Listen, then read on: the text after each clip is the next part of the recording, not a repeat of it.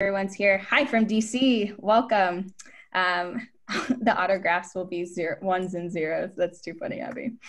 Hopefully you are all tuning in for So You Want an AWS Certification, a fireside chat with two amazing engineers that we have on the webinar today.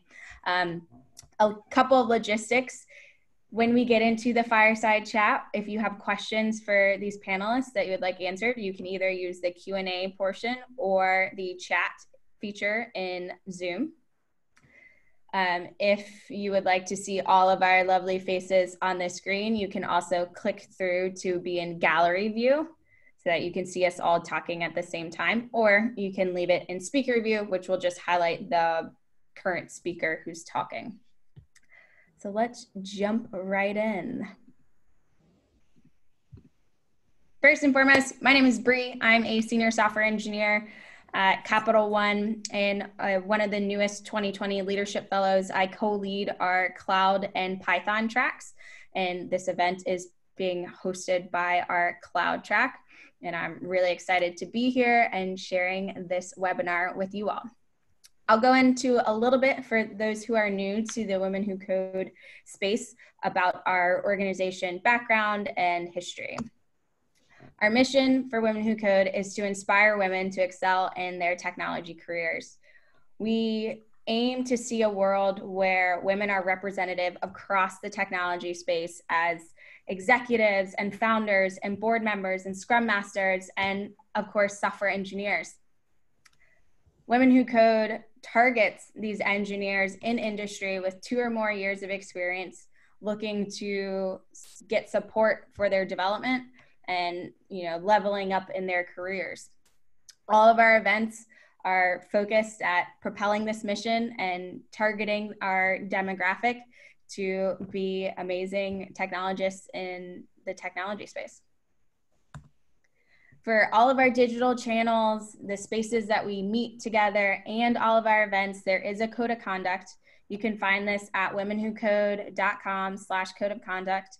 Essentially, to sum it up, Women Who Code is an inclusive community that welcomes any and all individuals who are here to support our mission and further that vision that we have for this organization.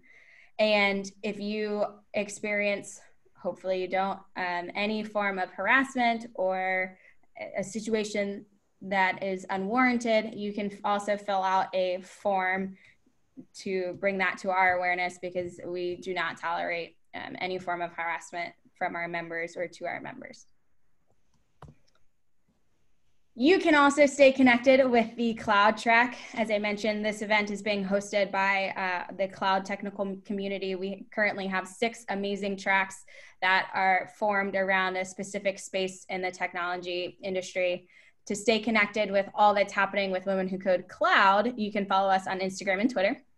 You can also join the movement at womenwhocode.com/cloud. And that's the best way to stay up to date with all of the events that are coming and how you can register for events like these. Hopefully you got here through that link. You can also reach myself and Archana and the global team at cloud@womenwhocode.com. And we have a YouTube channel where this lovely talk will also be uploaded. All of our talks that we host online are uploaded to the Women Who Code YouTube channel. And finally, we have a Slack space. And if you would like to be added to that, feel free to shoot us a note at our email addresses. This page will come up at the end so that you can see it one more time.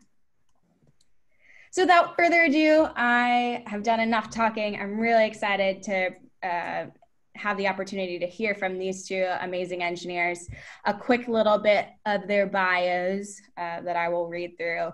So we have Mary Kate, or MK Comer. She is a software developer and technical lead experienced in full agile development lifecycle from concept through delivery of enterprise scale data science platforms. MK recently achieved her AWS SA certification and worked closely with her DevOps team to automate workflows leveraging AWS S3, Lambda, and Jenkins. MK loves music, fiddling, hiking, and coffee. I think if there's time at the end today, MK, I might need to talk a little bit about this fiddling hobby that we have. And then next we have Tiffany Jachja. She is a technical evangelist at Harness. She is an advocate for better software delivery, sharing applicable practices, stories, and content around modern technology. Before joining Harness, Tiffany was a consultant with Red Hat's consulting practice. There, she used her experience to help customers build their software applications living in the cloud. Like I said, super excited to have these two amazing women on the chat today. So without further ado, we're going to have our fireside chat. I am not going to leave this GIF up so that you can see our faces a little bit more, but I just thought it was funny that I love it. Yeah, you know. So we'll kick it off with a couple of questions that I have teed up for our speakers.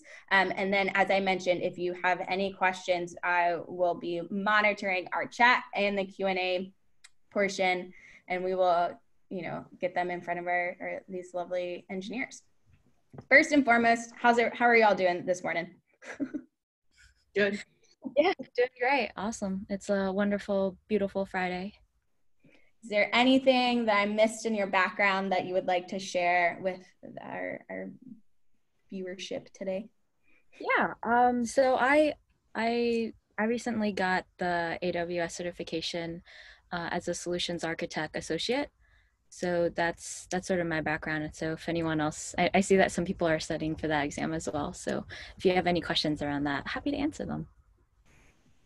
Yeah, likewise. I just did the Solutions Architect Associate up 2 months ago, probably at this point. But typically, I think we're going to roll into different questions, Brie, with familiarity with the cloud and all that stuff. But yeah, that's pretty much my background. And then I'm also a leadership fellow, so I'm really excited to be here. It's my first chat and webinar with Women Who Code. So thank you for having me. Very excited to be here.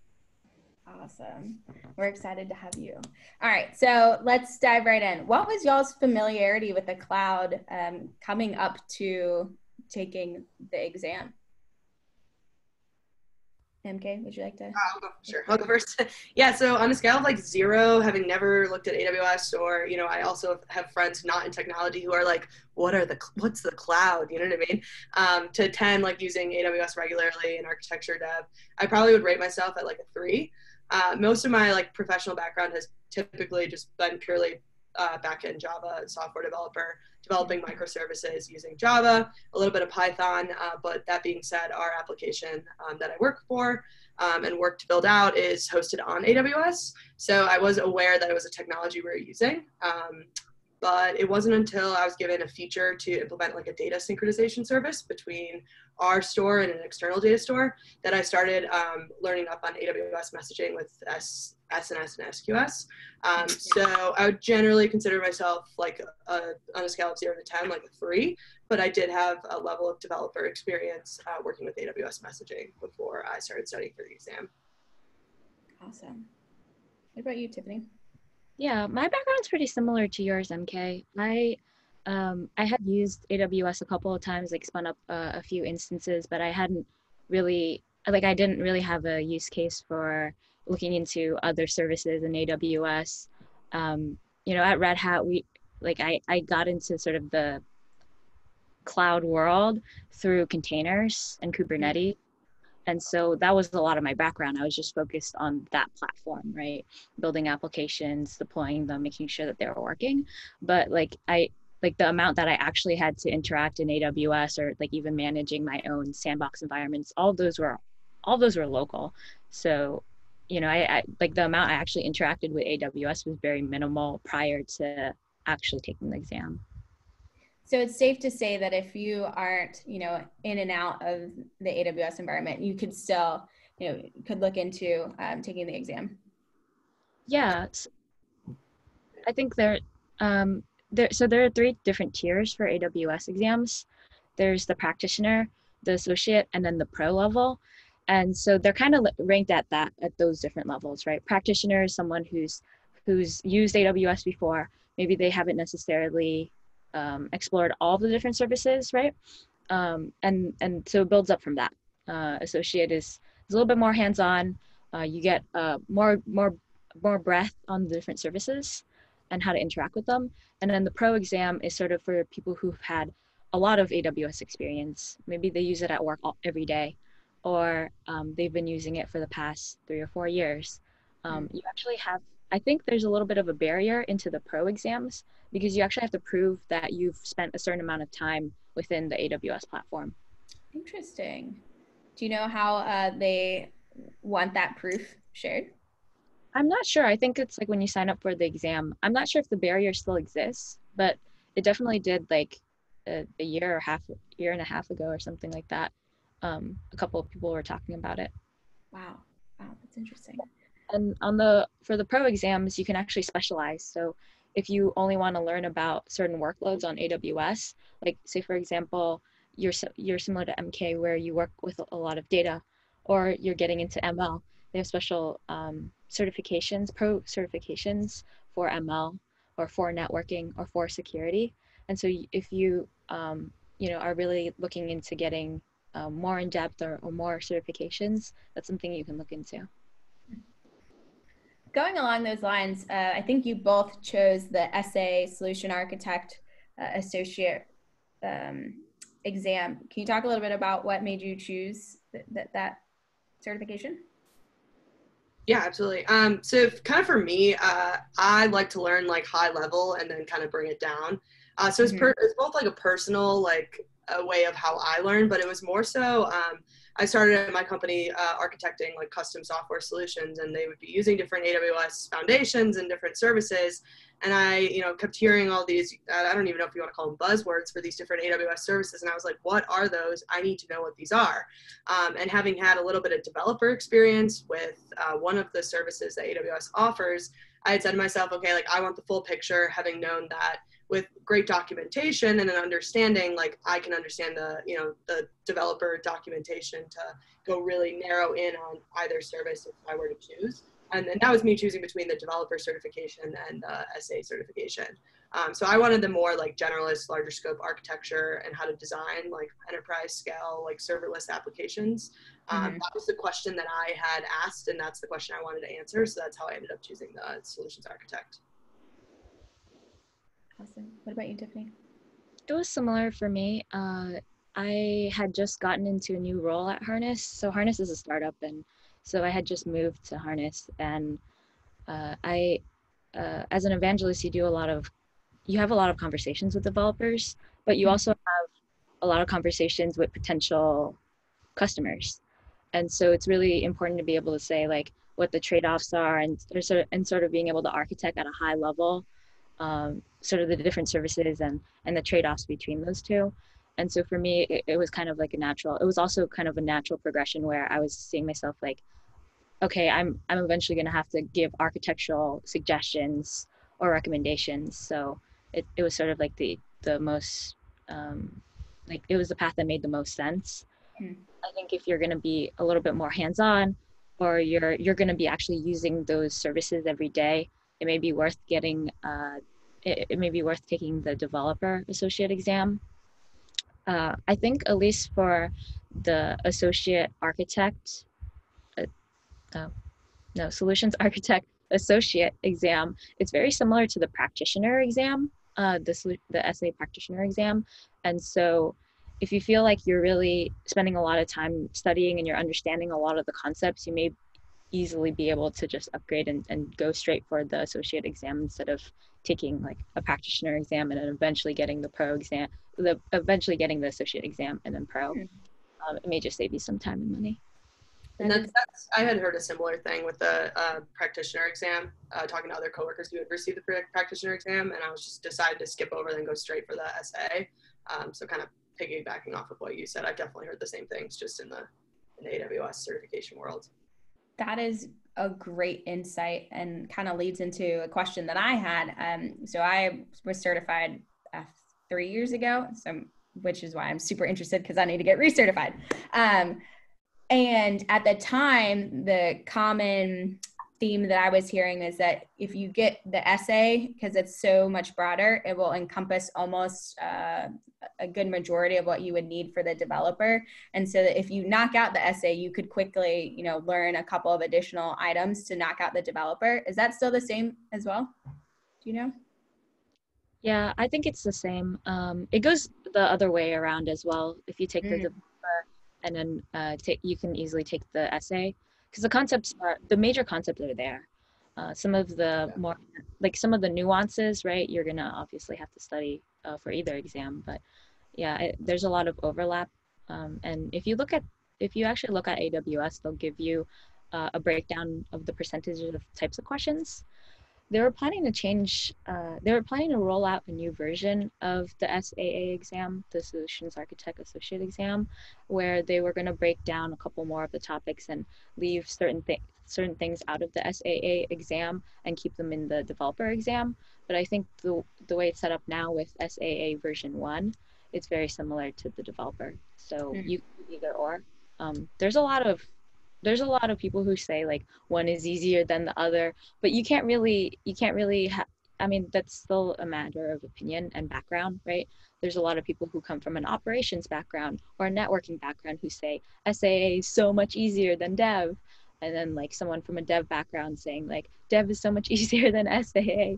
Just some things that I've noticed. And so really take it all with a grain of salt. And when you're going to study and looking at the topics on the exam, like figure out what you do and don't know before kind of making a decision. That's great. All right, we'll take some of our questions from our audience members. Abby asks, she wants to hear what study materials you used. And then I'll say the second question after that. Yeah, absolutely. So I mean, this is kind of just getting to the resources, and so I was trying to decide whether or not to do like the full-blown in-person, back when it was in-person, training course versus self-paced studying. I ultimately decided to do self-paced just with my life. It made a lot more sense. So I used Udemy, and I can actually provide the links for what I used. I used the Udemy AWS Certified Solutions Architect Associate 2020, and it was 26 hours of training material. And then on top of that, I used the Udemy AWS Certified Solutions Architect Associate practice exams, where there's hundreds and hundreds of questions. So between those two materials, I was obviously very busy. And then on top of that, using AWS white papers. But that is essentially how I prepared and practiced for the exam. Yeah, it's kind of different. There are, I believe, still like live training courses you could do in person. They're all remote, obviously, with COVID. But at least for me, I found that the resources online were enough. I didn't necessarily need someone live in person for questions. And at least how my brain processes things, I liked doing like sections and absorbing that information over time as opposed to like crash course, I would say. And also if you're cost conscious, actually doing an in-person training is definitely more expensive than necessarily doing like an online course. 2 follow-up questions for that. Was Udemy, you paid for that? Yes. Yeah. And then was that a mixture of lecture and hands-on, or? Yeah, absolutely. So the Udemy AWS Certified Solutions Architect Associate 2020, I can send the link as well. It would intermix between presentations and doing labs, kind of, I would say live doing labs, but yeah, in person kind of doing labs. And I mixed in and out of doing those labs as well as the actual just PowerPoint presentations and taking notes. That being said, as we were saying before, the developer versus solutions architect, I started to notice as I was doing the course that a lot of the slides were on the bottom left said AWS developer. So there's a lot of material crossover between SA and developer. So just keeping that in mind, but you do have to start somewhere. But yeah. Yeah, I mean, kind of what I would do is, and we kind of could go into this more, like the study routine and how I broke it up. But I would do, 2 or 3 sections a day, and then I would do the labs on them. And I didn't hit the practice test until I finished the full 26-hour course, which realistically took me more like 30, 35 hours to do with the labs. Gotcha. I will piggyback a little bit more into your study sessions and how long you took to study. But first, Tiffany, what resources did you use? Yeah, I actually followed the same path as MK. Nice. I was on Udemy buying courses. And so if you don't know what Udemy is, it's similar to every other online training platform. You can purchase courses and study off of that platform. And so there's a couple, when you go and look at the different courses, there's a couple of different ones for AWS. A Cloud Guru is they're a startup, they're a small company, but they do a lot of training courses on all of the AWS certifications. The guy who runs it, his name is Ryan Kordenberg, I think, and he actually takes the exams like every month. Like he takes all like just through the rackets, taking classes all the time, and so he gives you insights when you're taking the exam, like, oh, this section will be like a majority of the exam, so you need to know concepts around storage, you need to know concepts around VPCs, and so he'll give you that heads up. And then at the end of each of those training, like each of those like sections, there's a little bit of like a practice exam that you can take that just covers like, do you know these concepts? And but the problem is, like, you have these hands-on labs and a lot of theory, right? You don't really know what the exam looks like, right? You don't, and that's one of the things that scared me the most, right? It was going to be my first AWS exam. I was only allowed one try, so it was like there is no backup plan for this. Like I either pass or I don't. You know, I either get it or I don't. And so I ended up looking at the sort of like the chat boxes and what people use to pass. And what came up was John Bonzo's AWS certified SA and CD certified developer practice exams. And those practice exams they're very similar. Like all the format and everything is very similar to the exam, like almost hands down the same, like similar questions. But the only thing was those questions were harder. And so I was taking, it comes in a bundle, so you get 6 exams. I followed, it was pretty much the same thing as what MK did. I watched all of the A Cloud Guru videos first, all the lecture videos, and then I took the practice exams. And if you fail any parts of if you get any of the questions wrong, they actually tell you why you got them wrong and how to study for them. And so I knew what areas I had to like rewatch and kind of like try to re-understand, because the first time you see anything, you're still trying to figure it out, right? I'd just go back and rewatch it on A Cloud Guru's training site. I mean, A Cloud Guru is also a website, so you could buy the training course from there, and I think you get like the free instances and whatnot.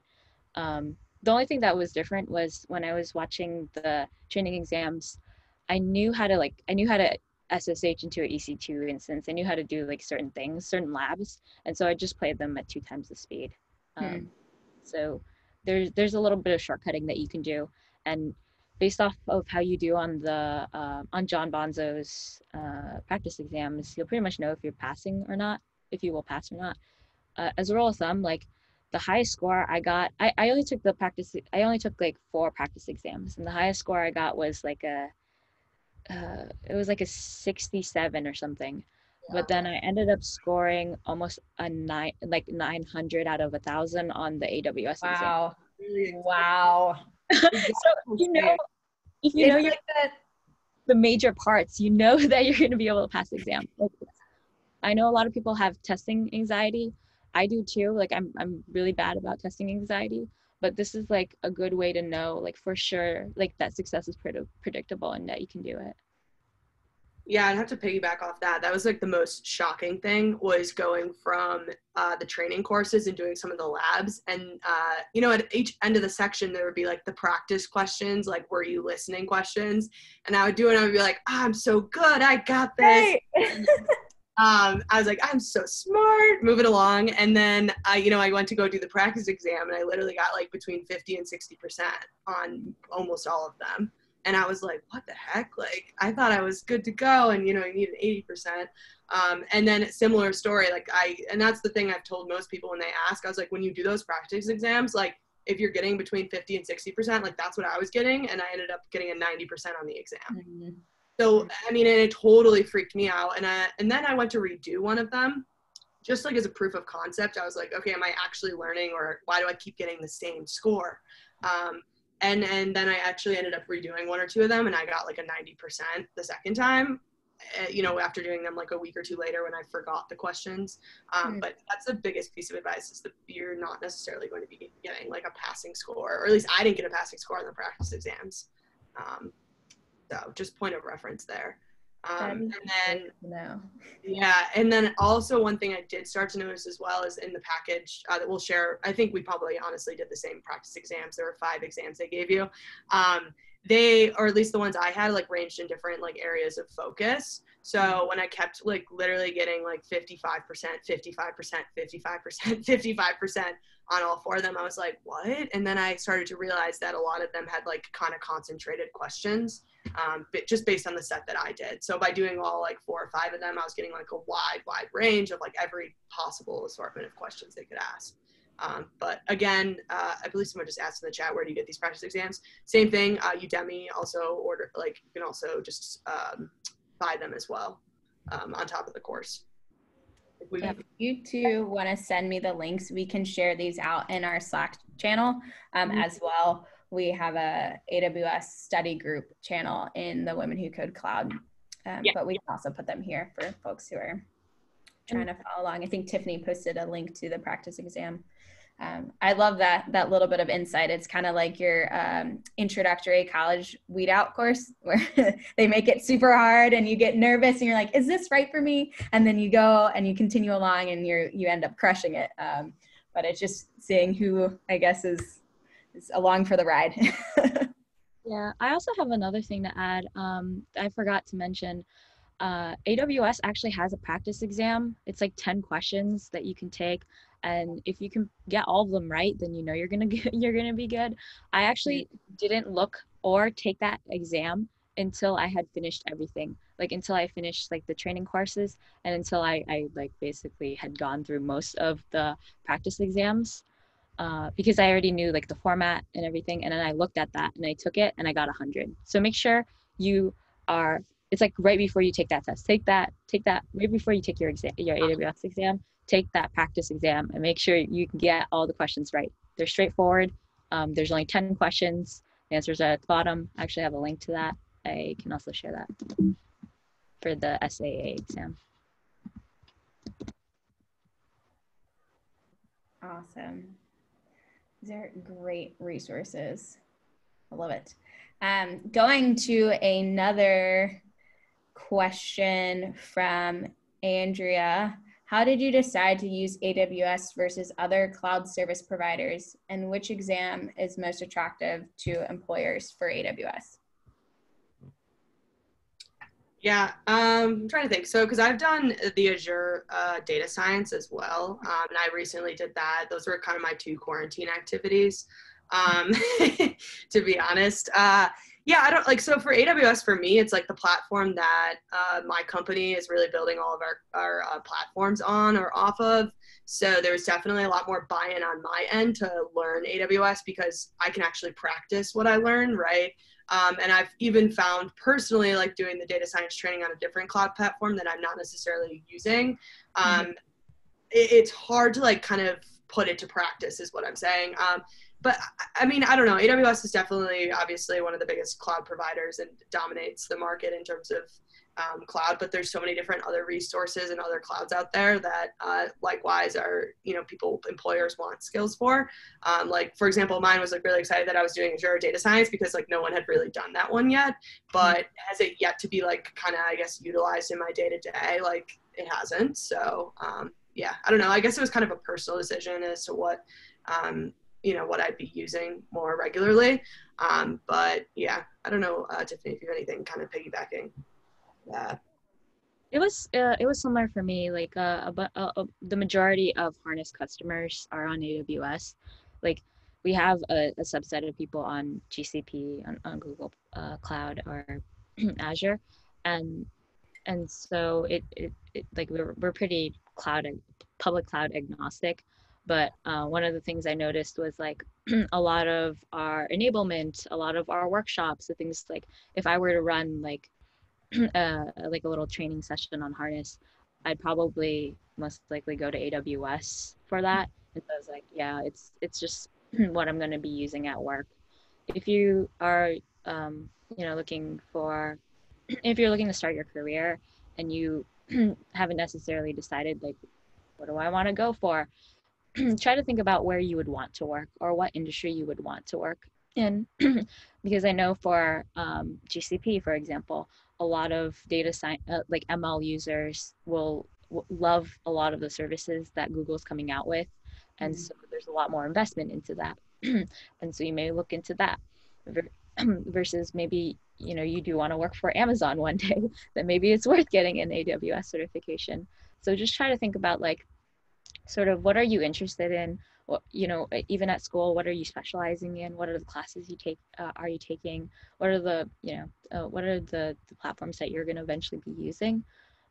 Again, like AWS is really popular, so if you're just looking to dip your feet in, it's not expensive to start in, and the payoff's pretty nice, right?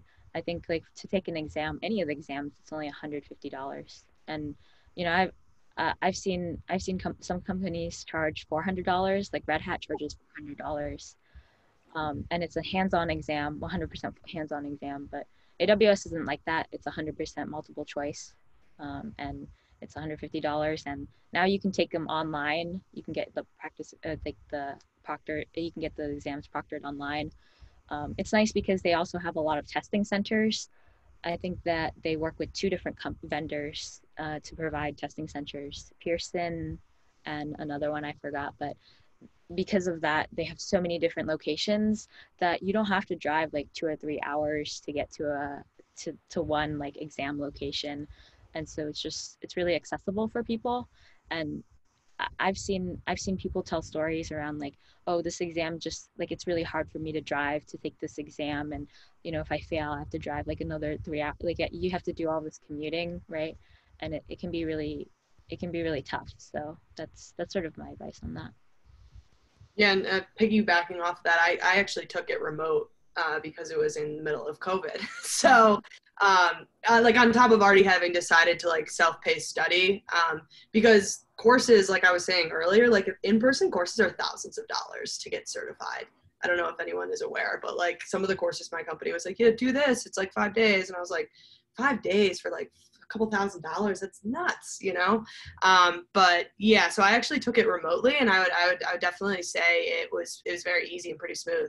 And I don't know if anyone wants to hear about the experience of taking it remotely, but you essentially, yeah, absolutely. Yeah, so you sign up for, it's through Pearson VUE. They're offering everything remotely, and you basically download software on your computer that obviously locks it in place, that therefore you can't be on other tabs or you can't be on the internet and whatnot. So you download their software, and then you get on like 15 minutes before the exam, and you actually have an in-person practitioner, person, like, I don't, what's the word for when somebody, yeah, proctor, forgetting that word from school, proctoring the exam, and they proctor the exam, they let you into the exam, and then you have to take pictures of your workstation. It was really interesting. You take pictures of your workstation, 360 view, submit that with your license, and then when the proctor comes on, they ask you to take your computer and like do a 360 of the room to make sure there's no study material, or you're not like looking at you're not allowed to use a second screen. I noticed with the software, you can't even have a second screen available. So it's honestly just your computer and your charger in an empty room. And the proctor lets you into the exam, and it takes about 2 hours, and then you're done. And it literally tells you right after if you passed or failed, which is cool. And then they send you the scores.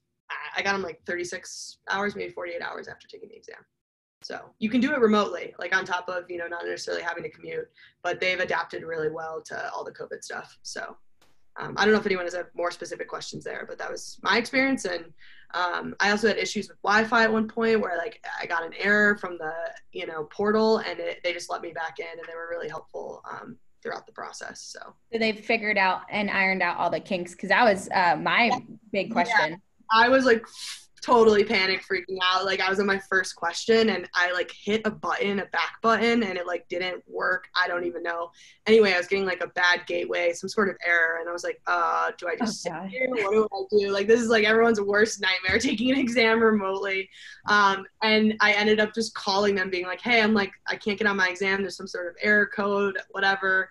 And then I closed out of the software, went back in, they let me back in, and they refunded my time per se. So there's actually a live proctor there that you ping and say, hey, I'm having an issue. And then they are proctoring many different people exams. And then it took like, honestly, almost 10 minutes for the proctor to get back to me, which, you know, I was just kind of sitting there super nervous. And then they were like, hey, like, sorry, like, I'll kick you out and I'll let you back in. But they're not going to fail you if you have an issue with technology. But I would have to say it was a good experience, all in all, given circumstance, right? So. That's awesome. So we have another question very specific about the details on the test. And it says, how much did you have to know the specific IOPS or megabits per second of EBS and EFS flavors and the technical specification of EC2? Like, did you have to know the difference between the instance types or anything like that, like specifically? Yeah, you have to know the difference between the instance types, but you don't need to know exact numbers. Okay. So if I were to come into the exam and I don't know the difference between EBS, EFS, EC2, or that there's different instance types for that, I'd be a little bit in trouble, right? Because you obviously have to know, okay, what's the difference between on-demand versus reserved instances? You do have to know those things. You do have to know that they're broken down. And if you actually look at the AWS A Cloud Guru exam training material, they'll tell you what you need to know and what you don't need to know. You never need to know the numbers. You're pretty good there. I think like conceptually, like for a bunch of the different services, like I had to like put them in my head on a scale. That's what helped me, like between like obviously like the lowest versus the highest or whatever the comparison was. That's what you had to know, was more conceptual than it was necessarily like strictly numbers. But yeah, you do have to know kind of more details. Surprising, I at first was like, there's no way they're going to ask me that. You know what I mean? When you're doing the course, and they do expect you to know some lower level details about different services. And a huge point of the exam I found was like honestly being able to compare different services or different variations of services and understand how they intertwine into like the whole AWS like enterprise like architecture, I'd say. So when you zoom in, right, and you're learning a specific service, I found you really had to zoom back out and see like the big picture with the essay exam specifically. Yeah, I think that speaks to like sort of the SA role as well. They'll give you in like the exam, they'll give you the scenario where they're like, this person's you're working for this company and you're this type of person and we're trying to migrate from here to here. We want to use EBS, EFS, suggest the tier, like the perfect combination of solutions that'll get you this type of result. So like it's very like use case heavy. Like it's like, oh, I'm a customer, I want to use a couple of AWS services to get the best storage solution for me not accessing my data that often. Like it's very framed in that way, like it's a story. And so you just have to be able to weed through the details and pick out like, oh, which solution is most durable, which solution is like the most cost efficient, that kind of thing. So you can kind of think about it in that way. Yeah, it's definitely like painting a picture was the essay exam. And I also found that the multiple choice, that's when I'm talking about those differences, understanding differences of services, because like they would obviously trick you, but like different multiple choice, right? Different variations. And like you had to know the difference between different services to like A versus B because it has that extra service in there, or it doesn't have that extra service or that specific type of instance or whatever. So you do have to kind of like pick that apart. And again, like you were saying, Tiffany, like look for those, I would call them buzzwords in the questions, because they're trying to point you to, a certain answer, really. They're trying to help you out at the end of the day. So those are your tips for those, because I've noticed some of the questions are a little like, it could be this, but it could be that one too, right? Yeah. I always was like, I'm never 100% confident that I'm getting this right. I always had that thought.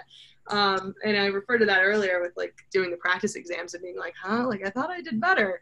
But yeah, that's definitely, I think the biggest thing I learned was like, take your time. I'd be like doing it, be like rush because I saw the first buzzword and I'd be like, okay, I got to answer. I was like, no, MK, continue, read through the whole prompt, and be more patient with yourself because there's a lot of information in the questions.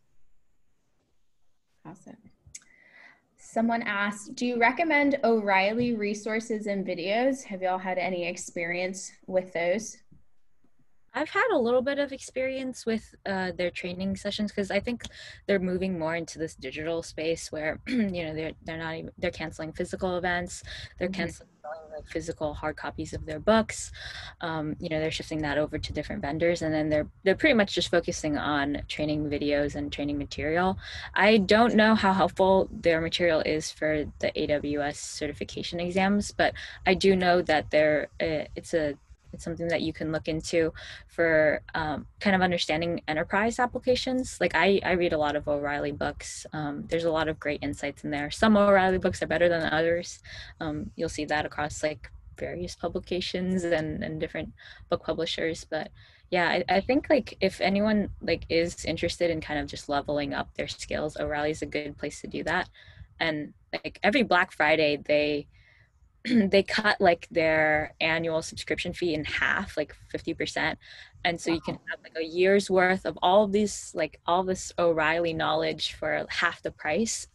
Wow. Normally like that price would only get you like 3 months of training. And that's just a heads up if anyone's looking at O'Reilly. I've been looking at it. I didn't bite on that deal. I should have. I am always looking for O'Reilly books. That But is that great to know. Everybody keep it on your radar.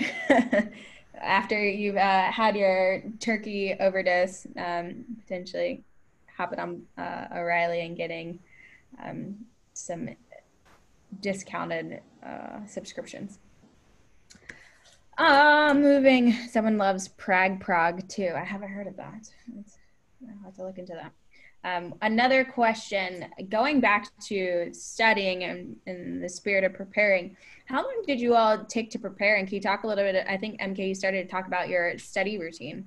Yeah, absolutely. So that was the biggest thing for me. And I preface this with I started studying for the AWS SA exam 3 different times in the last 2 years. So I would start and then like life would get in front of me and I'd be like, yeah, I don't know. So what really changed for me was, quarantine hit and I was just like, come on, like you gotta do it. And it wasn't until I actually like told my career manager of my company, like I'm going to have this exam done by the end of April. And I went into AWS and actually signed up for the exam. Honestly, as I was just starting to get studying, because you can change it. You can honestly, like, you can push, and it's like a blessing and a curse. You can push out the exam date. So I signed up for it knowing that, and that's the biggest thing is I told somebody. So like my goal was like held accountable to. And second, I set the exam date. And then I filled in a study routine, like with the weeks in between. I was pretty intense about it. I was like, I'm going to pound this out over the course of like about 4-ish weeks. I spent 2 weeks on all of the videos, which was about, probably 12 to 15 hours, probably 15 hours a week for 4 weeks. So it was a pretty big time commitment. But again, I was at a certain life stage with quarantine and not having very much some social plans and everything else going on that I had the time to give, and work wasn't overwhelming at the moment, so things were good. But I broke it into like a micro schedule. I guess you could say micro goals. Like I want to finish every week. I would go in and be like, my high level goals were weeks 1 and weeks 2. I wanted to be done with the course material by X date. And I wanted to give myself 2 solid weeks about absorbing that material and studying that material. So that's kind of how I broke down my 4 weeks. And again, it was pretty aggressive plan, but then for weeks 1 and weeks 2, I would kind of literally map out by the module, which day I would do. So like Monday, I would do like 3 hours. Tuesday, I would do the next 3 modules. Thursday, you know what I mean? And that's how I broke out my study routine. And that's the only way I was able to get myself to kind of commit. And then, life happens, like, oh, I didn't have time to do that extra module. Okay, I'll adjust my study routine. But again, like my advice is like, what's your big goal? When do you want to have it done by? And then kind of like break down into like smaller goals. Like today, I'm going to finish this section and do those labs for that section. And then tomorrow I'm going to do the next section. And I want to be done with, the first half of the sections by the end of the week. And that's how I broke up my time, as well as like when I was studying for those 2 weeks, I would say, okay, Monday, you're going to do practice exam 1, Thursday, you're going to do practice exam 2, and Tuesday, Wednesday, you're going to study like what things you got wrong in that previous exam or review your notes for different sections. So that was how I do it. I did it. Like I could kind of show you an example of how I broke it down, but I would start every Monday and say like, what's my breakdown going to be like this week to stay on task? Can I have your discipline? Like I've been telling myself that I'm going to get through this book and I'm going to read chapters 1 and 2 for like 4 weeks now. But I love that little tidbit about like when you tell someone. Yes, it wasn't until I like literally had to tell my company that I was doing it, and I had to submit documentation that I finished the certification, and I was like running up on the very last day of possibly doing it. So if anyone on this is feeling a little defeated by starting and stopping, like I stopped and started 3 times. So, but what changed for me was telling somebody and also developing very small, like micro level goals as to how I want to complete all of, because it's a lot of material. It's a crazy amount of material. But yeah, that's kind of my tidbit advice. What about you, Tiffany? Oh my gosh, I was not that responsible. I looked at the I had a month to study. Basically, I had come into this to like my new role, and they were like, we are a AWS partner, startup partner, so a couple of us need to get AWS certified by a certain date, and so like, who wants to get certified? And everyone was just so busy that they're like, yeah, you know, like the new person can do it. And so I was like, yeah, sure, I don't know anything about AWS. And I had like, and my manager was just like, yeah, you should check out a Cloud Guru, look at that exam, like it'll the training material will only take you like, I think it tells you like, oh, it's 15 minutes or 15 hours or whatever. So I was like, oh, 15 hours, I could do that all in a day. Like I've done online before, I've taken online classes before, and like it did not take 15 hours. Okay. Closer to like 30 or 45 hours for me, because like with all of the labs and then just like trying to make sure that you understand all the material, like I underestimated a lot of that. I had a month, and then like I was still finishing a Cloud Guru videos the weekend I was about to take the test. And so I knew like I was like, my brain was just not going to be able to absorb everything. And so I just got started on the practice exams. Like I had gotten through maybe a couple of the big sections, and then I just took the practice exams, and those practice exams humbled me and told me I didn't know like certain topics very well. And so I'd go back and like finish rewatching it, and through like taking the practice exams, I take one practice exam, go back to the videos, take one practice exam, and then like I was like, okay, I'm going to run out of practice exams, let me just finish the rest of the videos, like played it 2 times the speed, finish the rest of the videos, aced those practice exams, and then took the test next day. I don't recommend that. But you can take notes while you were watching. I did. Yeah, I did at first, and then I lost all discipline, and then I didn't, and then I basically like through the Udemy platform, when you take those exams, like those are 2-hour practice exams. John Boston's practice exams are 2 hours, and I think there are more questions in the 2 hours. There's 70 questions. They're all really hard. Some of them they'll tell you why you got it wrong, and then because you get those types of questions wrong so many times, you realize like what your bad habits are when you're taking the exam. Like I know MK mentioned like she just needed to take, like her biggest tip is just to take your time. That was one of mine too. Like I noticed like I'd get questions wrong because I didn't read all of the all the prompts. Yeah, and well, like, dang it, I knew it. I'm not right if I just read the rest of the question. And so I really recommend like taking those exams and paying attention to why you got them wrong. It's not so much, a lot of times you notice it's not because you don't understand a concept, it's just because of the way you take exams. And being able to say like, I don't want to have bad habits when I go to take this exam for the first time is really important. That's awesome. We have one quick question, and then I will close this off with a final question. Do you all know if the AWS Solutions Architect Associate is analogous, Bree has a hard time saying that word, to the GCP Cloud Developer Associate exam? Do you know? I'm guessing it is more parallel to the developer exam, just hearing that question. I'm not positive though. I will say though, like looking at different cloud platforms and the different exams and certifications, like like I was looking at the AWS like more data science focused one, right, versus like the Azure one, like that they were similar, I guess in practice, but I don't know the full answer to that. Yeah, the services might be called something different, and so that I definitely wouldn't go into the GCP exam without studying for it or knowing like what the services are, like the equivalent services at least. Right. Model and sort of the features may be different. Like you may not have feature parity across services. That's probably the only thing that I would be wary of. Awesome. And our final question for you lovely ladies, do you have any tips, your final takeaway tip to everyone who's listening today? Yeah, absolutely. So, I mean, I think I kind of went into them. For me, it was because I get so off task, it was creating very micro level goals and saying that's how I stay disciplined.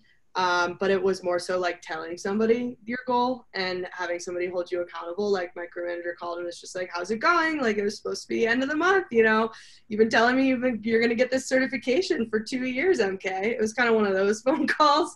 And that's just the time I had.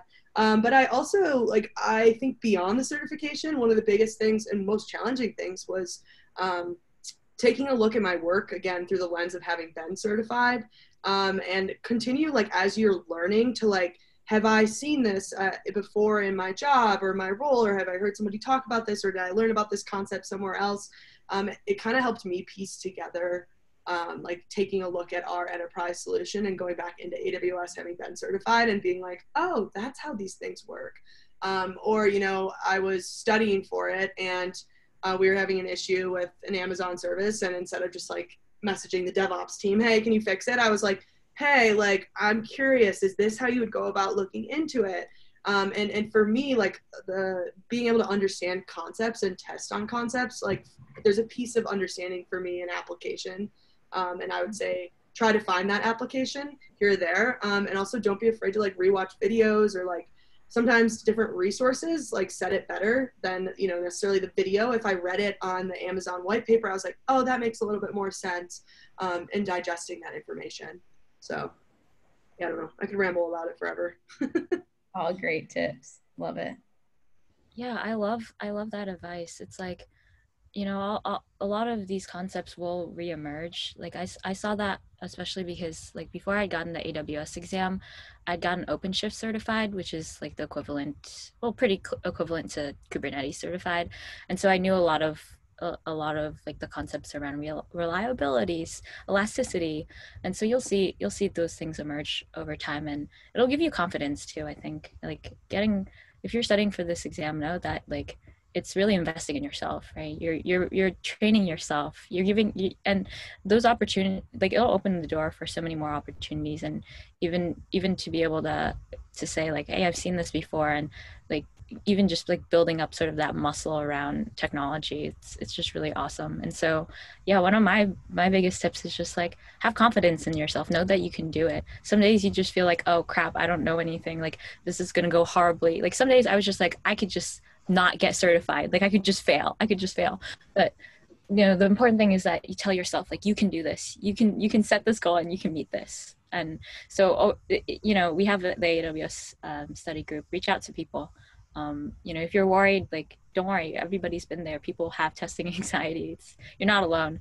You can do it. And so yeah, we're here. Awesome. I cannot thank you ladies enough for sharing not only your morning and your time with us, but also just this amazing insight, your wisdom and your experience. I know I found so much value out of it, and I'm super excited to figure out how I plan like MK and tackle this certification in the near future. Truly, truly, truly thank you from the bottom of the Women Who Code team's heart. I will wrap us up here in the next few minutes. That concludes our fireside chat, folks. If we were all in person, I think you would get a standing ovation, round of applause. That was awesome. Seriously, thank you, thank you, thank you. A quick reminder on how you can stay connected. Our social media pages, Twitter, Instagram, joining us on womenwhocode.com, seeing what events we have. If you are interested in potentially starting an AWS study group and figuring out how our community can swarm and swirl together, feel free to email myself and Archana at cloud@womenwhocode.com. And then, as we mentioned and alluded to a lot, there is this Slack community for Women Who Code. If you are not in it and missed the links from Archana in our Slack or in the chat today, you can also email us. And not only is it a vibrant and active community where you get to meet with all the amazing women who are and individuals who are a part of this group, but there is a AWS study group channel where we can share, or we will be sharing, the resources for today's talk and continuing to encourage each other and have conversations about the things that we discover in all of our journeys to getting cloud certified. And this will be uploaded on YouTube if you want to share it with any of your friends, coworkers, peers who are also pursuing their certification. Last but not least, we would love, love, love, love your feedback on today's session.